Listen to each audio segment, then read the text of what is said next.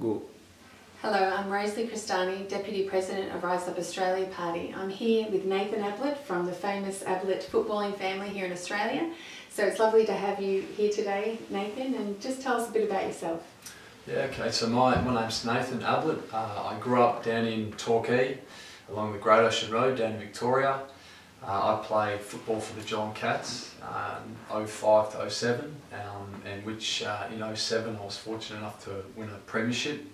Obviously, yeah, I got a bit of a history with our name, the Ablett family. So yeah, I got a dad who played at Geelong and a brother who played at Geelong as well, and I played I think 1 or 2 games at the Gold Coast with my brother as well. So who doesn't know the famous Gary Abletts, the junior and senior? Yeah, in Victoria, I don't think you'll, if you hear that name, you know it's a footy name. So yeah. Yes, excellent. Oh, very good. So we saw this week AFL had made a controversial decision to change their logo to Yes, to promote the same-sex marriage Yes campaign. So what do you think about that, and do you believe in same-sex marriage? Yeah, when I heard about the decision, I thought it was a bit one-sided decision. I thought that there was both sides. People had a side to say no, people had a side to say yes, and for the AFL to say, look, we support it, I thought it was a bit unfair to those who don't want to support it. So I think that was pushing a side to things. What I think about it is, look, I don't agree with it. I think that children growing up deserve a mother and a father to be able to know both sides, for a son to know his dad and his mum, and for a daughter to know their mother and their father. That's right. Yeah. Well, we know that marriage does end up resulting in children, so 9 times out of 10 there's children involved, so that's a good answer. Yeah. All right, well, is there anything more you want to say on the subject? Look, I just think that if people are wanting to make the decision, I just hope that people do their research and do their homework into what they're actually deciding to do, what the changes involve, because I think it's a very important decision for Australia. Yes. The marriage has been in since the beginning, and if we want to change it, then let's look at all the changes and what the outcome of what's going to happen from those changes. I think very important. So.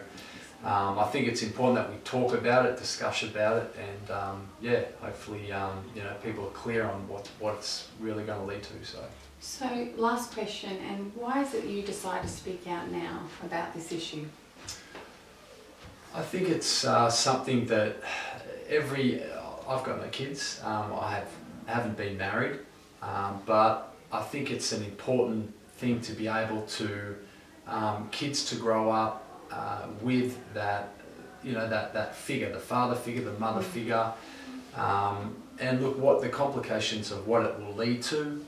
It's unknown what it will lead into, but I just want the next generation to come through knowing that they're going to have a father and a mother making the decisions for them, and not rather someone like the government. That I believe it's a parent's right, a mother and a father coming together. The way it's always been. Do you think the churches, last question, do you think the churches are doing enough to speak out about this issue? Well, it's interesting, Rosie, because sometimes I'll talk about it with people, and look, I think it's, so many people have so many different opinions. Look, I would like to see the church make a bit more of a stand. I think it's, I don't think it's something that it's just to be talked about, to be discussed in the congregations a bit more, because I think a lot of people aren't aware. Even when I talk to my mates, it's something that we don't really know a lot about. So I think it's something that we should stand up a lot more, discuss a lot more, and I think take a stand a bit more.